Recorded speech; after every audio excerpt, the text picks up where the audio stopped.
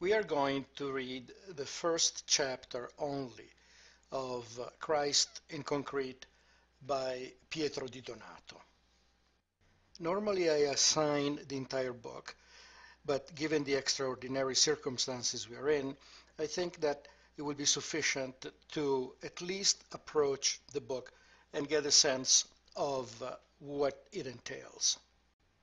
This is not an easy book to read. And in fact, for many students in the past, this turned out to be the single most difficult text they had ever encountered. Some students commented that Shakespeare and Beowulf are much more difficult, but those are very ancient texts. This was written in 1939. It is contemporary, and it presents a different degree of difficulty. It will become immediately apparent that this is not a traditional book with a narrator and characters that dialogue among themselves. It is multi-layered and it mixes together narration from the point of view of the writer, but also narration from the point of view of the various characters inside the story. Not only, but this narration is about the facts that happen in reality and also about the thoughts that occur in their own mind, the process of thoughts that goes on in their own minds. So all of these different levels of narration are brought together and one after the other in very rapid sequence. So you may have a description of a scene, you may have the thoughts of a character, then you may have a line of dialogue by a different character, the thoughts of a third character, and so forth. What makes it even more difficult is the fact that in many cases these thoughts or dialogue lines are not attributed specifically to a person. So we hear these things and we don't know who is saying exactly the same words, although we can reconstruct it. It is in a way an attempt to describe what goes on in our own mind and through the senses. Visually, auditorily, our thoughts and the words that come out. Even dreams are thrown in this sequence.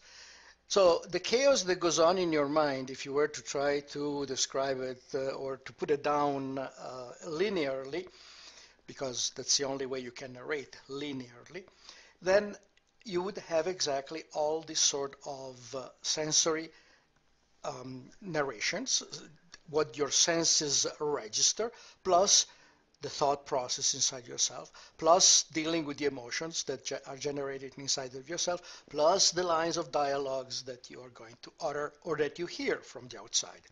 So take all this mess, try to make a straight line, and then more or less what you get is the narration that Pietro di Donato gives us. Second, the main characters is a group of Italian bricklayers, from Brooklyn, by the way, who speak Italian among themselves. By the way, if you've ever looked at the main campus, the Quad in Brooklyn, you will see that those buildings are all bricks. They were literally made by these very people that Di Donato is talking about. He was himself a bricklayer, and the story that he tells is semi-autobiographical. Geremio is based on his father. What happened to Geremio is close to what happened to his father. And many of the characters are drawn from his own memory and from the reality of his own life. Now, these Italian laborers speak Italian among themselves, or even probably a dialect. And in order to render the difference, instead of translating, Pietro di Donato transliterates. What is the difference? When you translate, you render in a different language the meaning of what the source text gives you. For instance, in the very first page, there is an expression, old age is a carry-on. Now, This is a transliteration of the Italian expression La vecchiaia è una carogna. Carogna, carrion, is the putrefying body of an animal, of a killed dead animal. Okay? So carrion in Italian carries that meaning. In English, the translation would be old age is a bitch. Di Donato does not translate. He transliterates. So he takes Italian word by word, when there is dialogue, of course, and renders that in English. And it is very effective. I'll give you another example. There are tons in the book. Another that comes up very often is mother mine. Transliteration of madre mia, which is not mamma mia. It's a different thing. In English it would be mother of mine. But the transliteration is mother mine.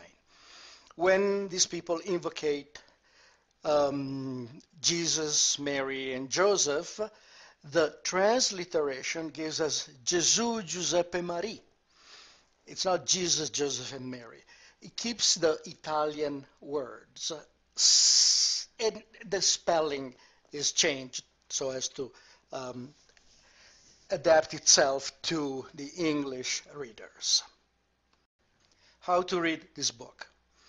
Number one, if you can, read it out loud. If you can't read it out loud in your head. Second, read it slowly. You must find the rhythm of the writer, but also your own rhythm. Once you find your own rhythm, then the meaning will become apparent. In order to find the rhythm, you have to start reading it very slowly. And I'm going to read with you, and for you, the first page and a couple other excerpts from the first chapter. So, read it out loud in your mind, in your head, read it slowly, and find the rhythm. Once you find the rhythm, then you can accelerate, and you will be able to absorb the meaning. The meaning will be transparent. So here we go with page 1, or actually page 17, in the manuscript, in the file that I sent you. March whistled the stinging snow against the brick walls and up the gaunt girders. Geremio the foreman swung his arms about and gaffed the man on. Old Nick the lean stood up from over a dust-flying brick pile, tapped the side of his nose, and sent an oyster directly to the ground. Master Geremio, the devil himself could not break his tail any harder than we here. Burly Giulio of the walrus mustache, and known as the snout nose, let fall the chute door of the concrete hopper and sang over in the lean's direction. Marie and Nina's belly and the burning night will make of me once more a milk-mouthed stripling lad. The lean loaded his wheelbarrow and spat furiously. Son of two-legged dogs, despised of even the devil himself. Work, sure, for America Beautiful will eat you and spit your bones into the earth's soul. Work. And with that, his wiry frame pitched the barrow violently over the rough floor. Snout Nose waved his head to and fro, and with mock pathos wailed, Sing on, of guitar of mine. Short, cheery-faced Thomas, the scaffold man, paused with hatchet in hand and tenpenny spike sticking out from small dice-like teeth to tell the lean as he went by, in a voice that all could hear, Oh, father of countless chicks, the old age is a carrion. Geremio chuckled and called to him, Hey, little Thomas, who are you to talk? You and Big Tita Cola can't even hatch an egg, whereas the lean has just to turn the doorknob of his bedroom and old Philomena becomes a balloon. Number one, don't bother trying to remember the names, or don't try to remember the names and what they're saying, associating the character with the words.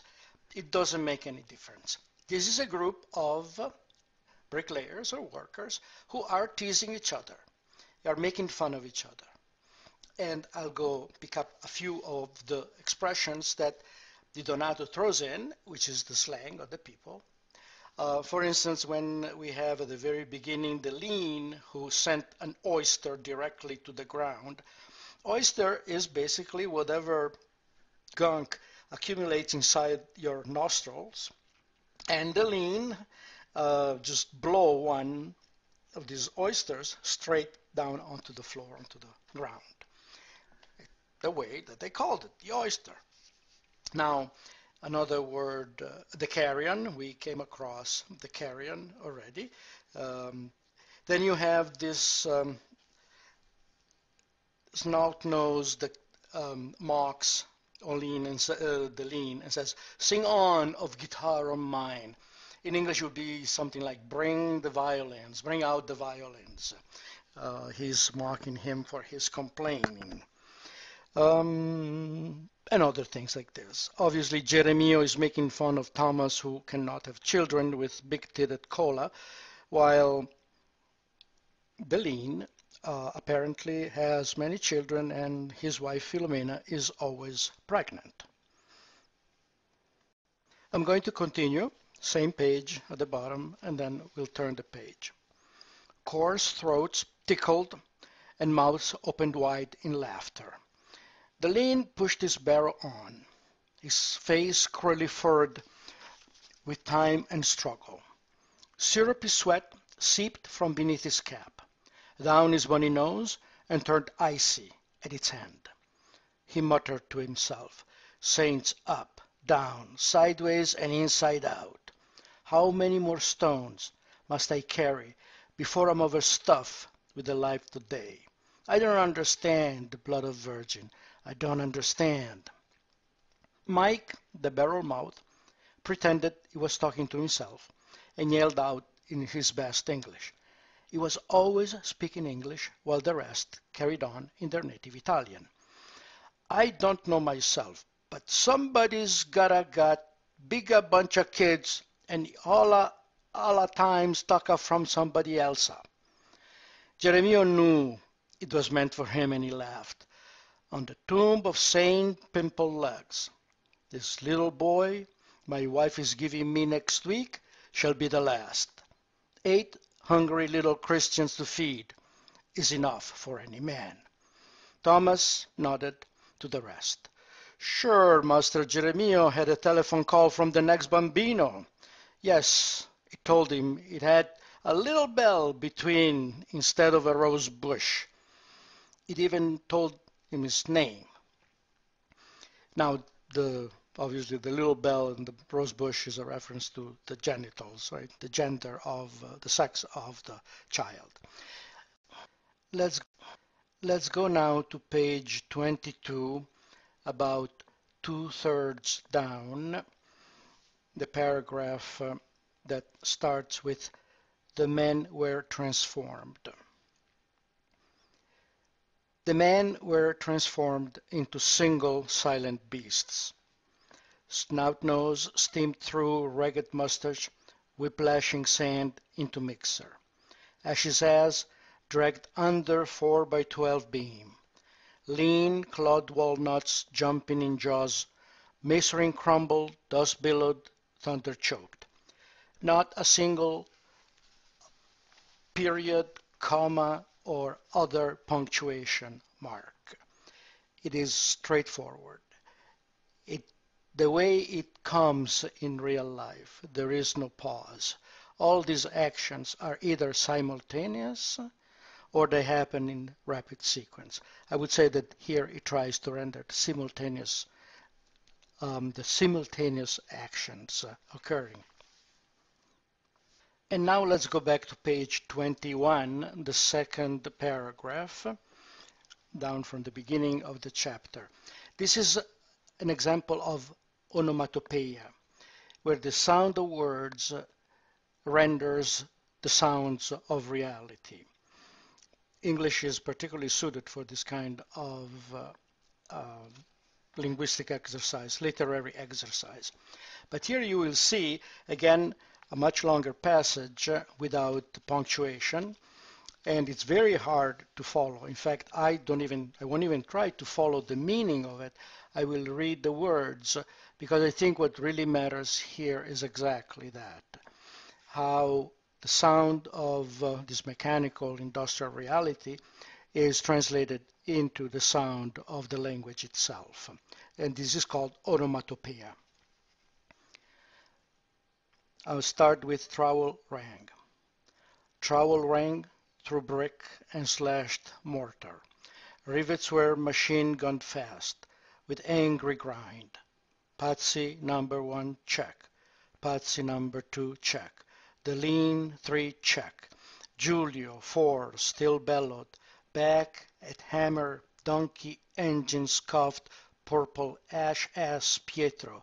15 chisel point intoned stone, thin, still, weird, and wailed through wood liquid stone, flowed with dull rasp through iron veins, and hoist screamed through space. Rosario the Fat, 24, and Giacomo Sangini, check. The multitudinous voices of a civilization rose from the surroundings and melted with the efforts of the job. Now, I think that the last sentence was superfluous, but he put it there just to make sure that he gave you the information. Later on in the book, when he has trained you well enough, he won't even do that. So, okay, again, a lot of a mixture of styles and a mixture of devices, literary devices, in order to render reality in a different form than it had been tried before, or has been tried normally, is tried normally in the standard narrative. I'm going to stop here. It's already long enough, and I hope that you will enjoy it and will keep reading, because it's worth it.